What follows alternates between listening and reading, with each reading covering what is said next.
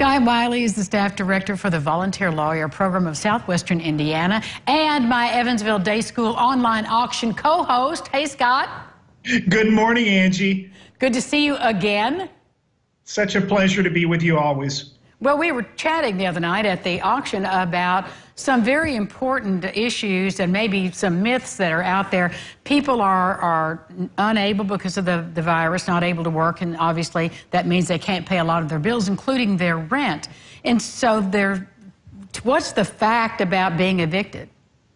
Well, there are so many things right now. We're trying in the local bar association and all of the pro bono programs across the state to get information out to ensure people are as safe and secure during this period of time as possible. And that myth you mentioned is that there is a moratorium right now in most areas of the state and many areas of the country on completing evictions or mortgage foreclosures. And that's to ensure that people have a home or an apartment to stay in while we're under this stay-at-home order.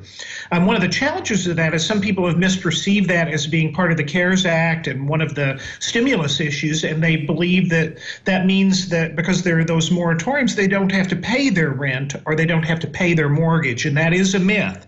You still have to pay your rent, you still have to pay your mortgage, or otherwise when those moratoriums are lifted, you'll get evicted. So why are people misunderstanding that? Because, I mean, your rent is your rent, or your mortgage is your mortgage. It has to come. So what's caused the confusion?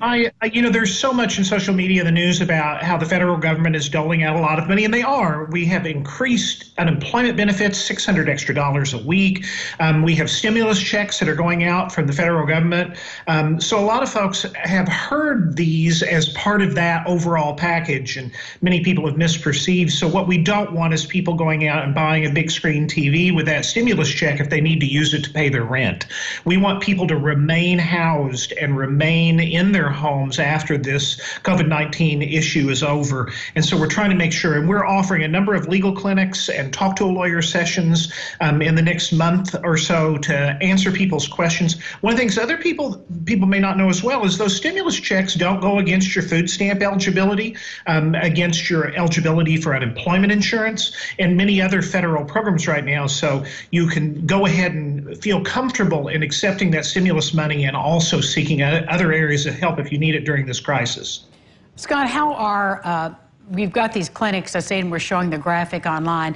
How do people reach you and get in touch with somebody to kind of guide them through the maze that is confusing issues? It's very challenging because, as you know, our courts are closed, our civic center is closed to the general public. I encourage people that if you go online and look at the resource list that we provided that is on Tri-State homepage, you'll see some of that. But going to indianalegalhelp.org is a way you could search your local area and look for resources available, including COVID-19 related things. You can also go to the free Legal Answers question site that's available through the American Bar Association platform, and there's an Indiana-specific version of that. Those links are both on that information that are on Tri-State homepage. Scott, thank you. There's just so much. I mean, it's just kind of an overwhelming amount of information to process. Thank you for what you do and for helping people get out of tough spots. Appreciate it.